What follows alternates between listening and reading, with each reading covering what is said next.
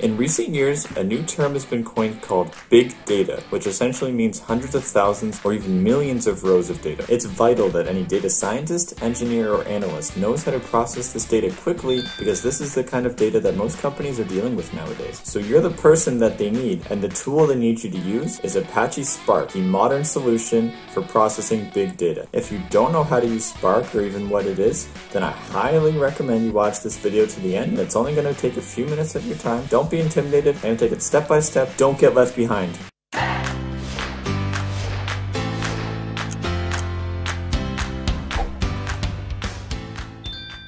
Today we're going to be using PySpark, the Python way of writing Spark code. A lot of people use it for many reasons. It's extremely popular. The downside for the Python version is it's a little bit slower to run, but it's still used heavily today, I promise you. Okay, let's get coding. Don't click away. It's going to be nice and simple, and it's going to really pay off. And if for some reason you're not subscribed to this YouTube channel, you probably should get on that as well.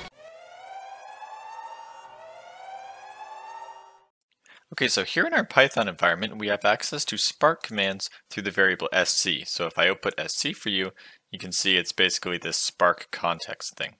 So we'll use Spark, or this sc thing, very shortly, but for now I'm going to make a Python list called nums. So I'll let nums equal the list of the range of 0 to 1,000,001.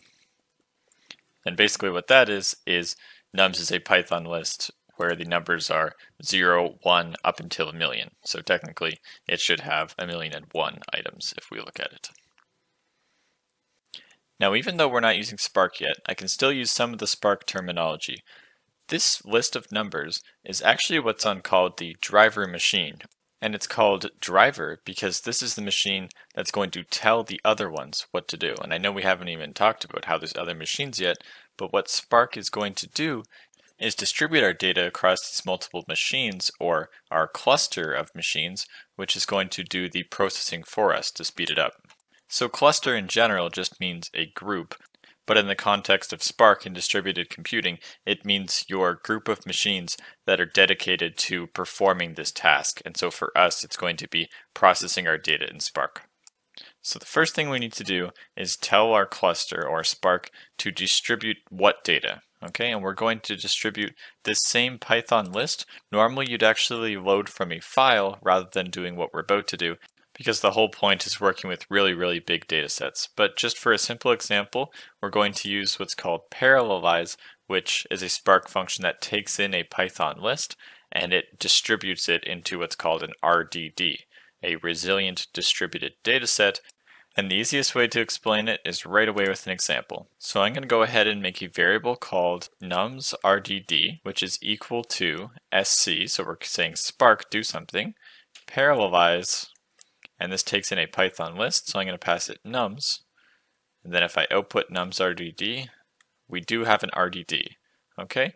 And notice when I output an RDD, it's not giving me the contents of that thing, and that's because we're distributing the data across our cluster of machines. This is our driver program here. This whole thing is our driver program saying, hey Spark, distribute this data. It says, okay, I'll distribute it for you. And I'll give you back this RDD, which is just a variable with type RDD. It is a resilient distributed data set. And to us, it's really just something we can tell Spark to do whatever we really want to do with it. So maybe we do want to know what we distributed, and of course we already know because we just called it and we didn't actually do anything to it yet. But you can ask for what's in there with the collect method. So here, if I do numsRDD.collect, it returns a Python list of all the information. So this should be the exact same list as before, and it is. Now here, it's a very scary operation to do this because all of this data is distributed across our cluster on many different machines. And so if it is a lot of data, like 1,000,000 numbers, it's kind of scary to bring it all back to the driver machine. We don't want to do that. We want our processing to be done in parallel or distributed on our cluster. That's the whole point. So we're not going to do this most of the time. Of course, it'd be a bit of a disaster if we couldn't even look at what was in our distributed dataset, because how would we know how to do anything if we don't even know how it looks? You'd have to keep track on paper how it looks. So what we can do instead of collect is call .take. Okay, so if I do numsRDD.take, and that takes a number of how many things we want to take. It says right here, take the first num elements of the RDD. So let me take 5 of them. Now what that does is returns a Python list of the first 5 items. Okay, so I know this is kind of annoying how there's so many things up front that I had to say, but it's really important to understand so that now we can go ahead and do some interesting work. One thing you might want to do is apply some function to every element in the RDD. Every element meaning each one of these numbers is one element. Okay, so maybe we wanted to square each element. What I can do is make this new RDD. So I can do squared nums RDD, make a variable called that, and then I will set that to a method call on our previous one. So we have nums RDD, and then we'll call map. Okay, and what that does is maps a function to every element in the RDD. And so we have to pass it a function. In Python, we can pass either a Lambda function, which is basically a function without a name, or we can pass an actual function that has a name. A lot of the time when you're writing Spark code, you'll see that the functions are very, very small, and so we just write Lambda functions like this. So this is a function that takes a parameter called x. So specifically, we have to pass map this function that takes in one parameter because what its job is doing is applying a function to each element. So what it's going to do is one at a time apply that function to each element, and so the function has to take in only one parameter, which will be that element. So the function that we want is x squared. We want to take in x and we want to return the square of x in Python. And if you're not familiar how to do that, I can show you that 2 asterisk asterisk 2 is 4, 2 squared is 4. So if this was 3, then 3 squared is 9. Okay, so all I want to return over here is x asterisk asterisk, that's a tough thing to say, squared. Okay, so x squared. And so if I output this thing, remember .take, that's the only way to get useful information. If I take the top 5, now it sure looks like everything's been squared. Great. So right now our RDD is actually filled with just numbers, so every element is a number, but we are absolutely not restricted to that. We can make it a list or a tuple of items so that we can store extra information about an item in there. So maybe, for example, we could do each element along with how many digits the number is. Okay, so each element would actually be a pair or a tuple where the first item is that same number and the second item is the number of digits for that number. Watch how we can do that with the same function.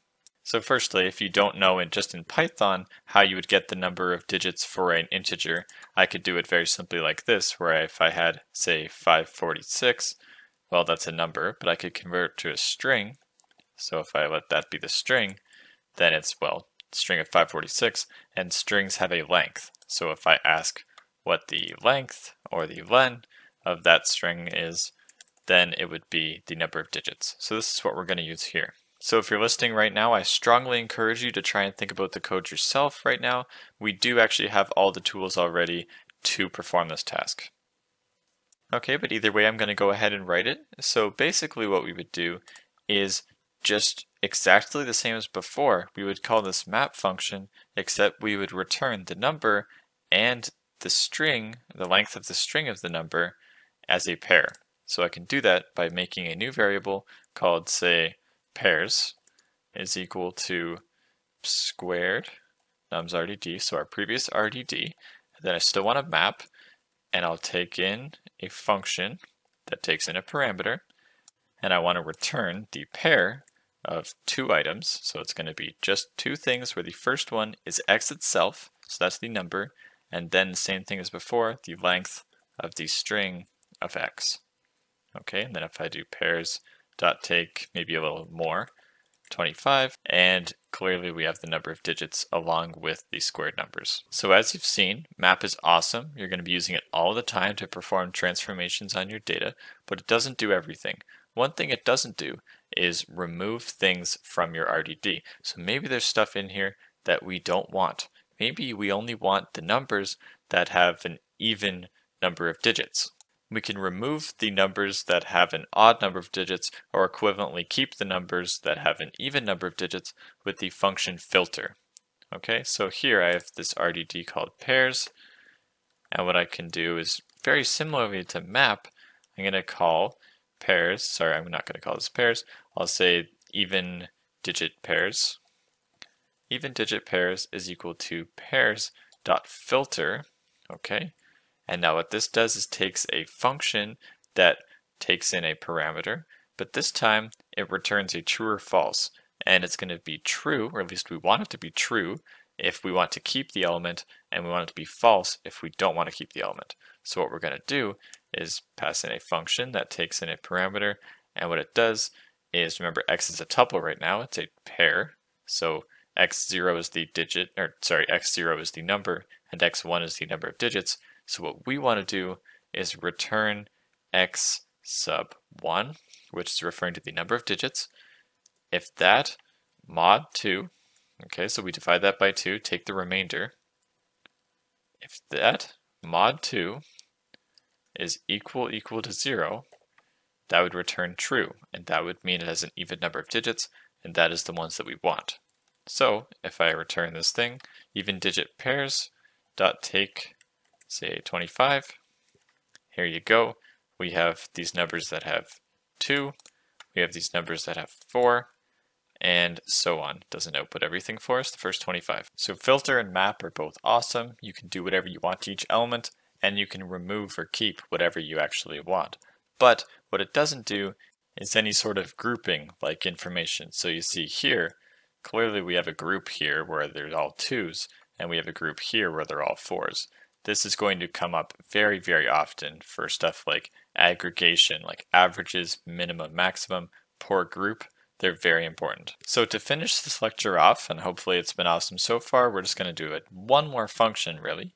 To finish it off, we're going to group all of the like information. So all the 2s will be a group, all the 4s will be a group, all the 6s will be a group. And suppose that we wanted to compute the average for each group. So we would want only a few elements.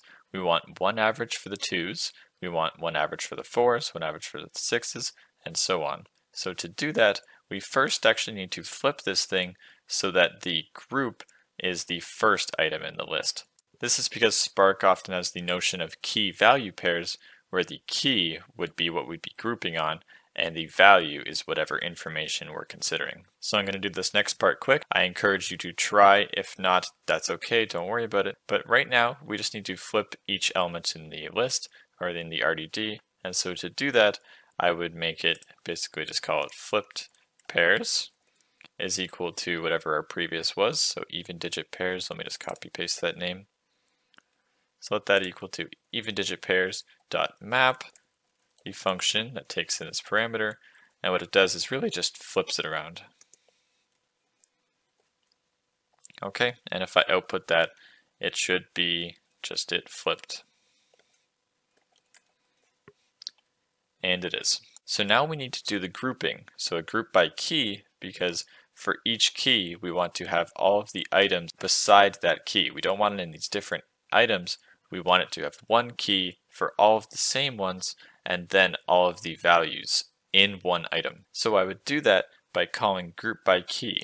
Okay, so if I take this previous one, flipped pairs, then I'll say grouped is equal to that previous RGD dot group by key, and then I don't have to pass it anything because it's just going to group them by key. And let me show you what that produces. You see, it takes a while, and that's because grouping is actually a much harder operation than the map and the filter. But right now it did group it, so we have this key, which is the number of digits, and then all of the items. And I know you don't see all of the items, that's because PySpark does this irritating thing, so let me quickly fix that up for you so you can see it. Grouped, I'm just going to overwrite the variable, grouped is equal to itself dot map lambda x, so it's a pair where the first item, so I'll keep that the same, and then I just want to convert this other thing to a list. And you can see what this thing is, and it's going to be huge, so I'm not going to take very much. In fact, I'll only take one item. So what it does do, actually let me take a couple so you can see it. Okay, so you can see the first one is the numbers that have 2 digits, all right there. And then you have the numbers that have 4 digits, all right there, and that list is going to be pretty big.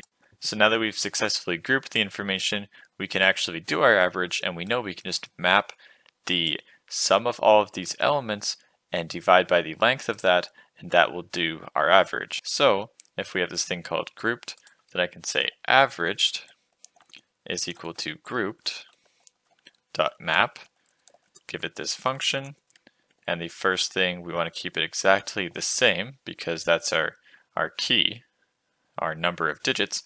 So let's keep that the same, and then let's produce the average, which we can just do the sum of the list, which is x1, and then divide, it's getting a little weird with the brackets here, I gotta not mess this up, divide by the length of x1. Okay, that looks like that matches up.